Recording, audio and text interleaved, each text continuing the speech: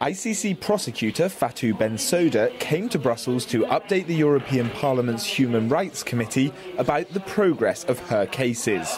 Her office has opened an investigation against the South African government for not handing over Sudanese President Omar al-Bashir when he attended an AU summit in Johannesburg in June. It's fanned the flames of anti-ICC sentiment.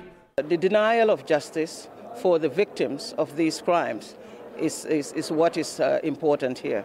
And the longer we do not have President Bashir surrender to the ICC, the longer the victims of these crimes will wait to see that justice is done. How does it make you feel when people call you a traitor to the African continent? Yeah.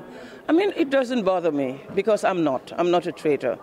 There are people who are interested in saying that because of, as I told you, the propaganda. They do not want the work of the ICC to be done or to be done fairly. They want me to be to favor some people and not. And when I took this office, I said I was going to do my work without fear or favor.